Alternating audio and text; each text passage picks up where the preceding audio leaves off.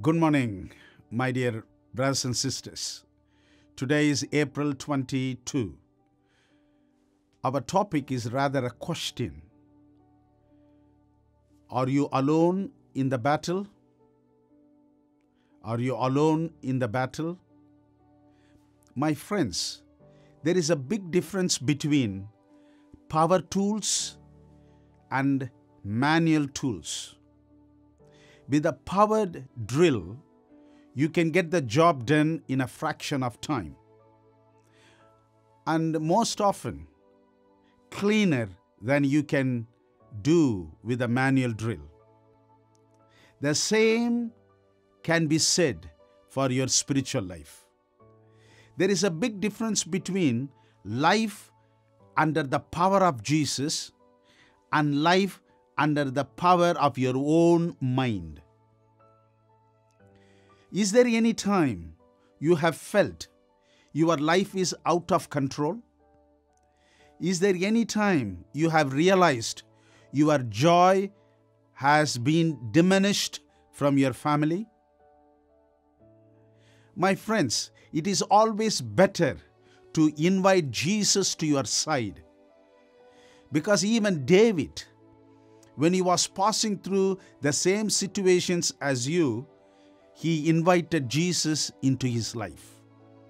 Let us read that from Psalms 121, verses 5 and 6. The Lord is your keeper. The Lord is your shade at your right hand. The sun shall not strike you by day, nor moon by night.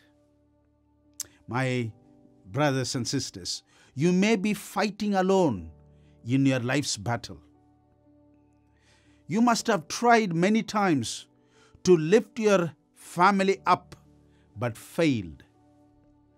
You might have tried to prosper your own life, but disappointed.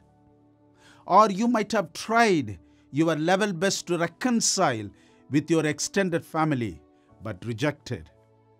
Your try and toil are like a manual tool. But today, invite Jesus, who is your powerful tool, to revive your life, because he is always at your right hand side. My saints, are you fighting alone to raise your children up? Are you feeling lonely because there is no support to stand by your side? Are you really fighting alone with all your difficulties and despair? Here is the prophecy from the same Psalm 121, 3 and 4 and 7 and 8 verses. He will not allow your foot to be moved.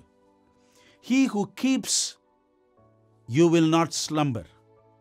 Behold, he who keeps Israel shall neither slumber nor sleep. The Lord shall preserve you from all evil. He shall preserve your soul. The Lord shall preserve your going out and your coming in from this time forth and even forever and ever. My friends, remember, you are not fighting alone.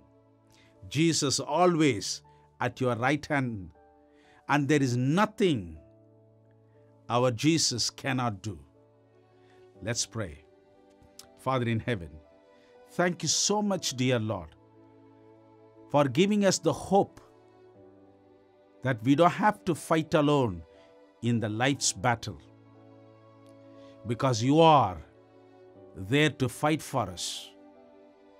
Please, dear Lord, come by our side and you fight the battle. In Jesus' mighty name we pray. Amen.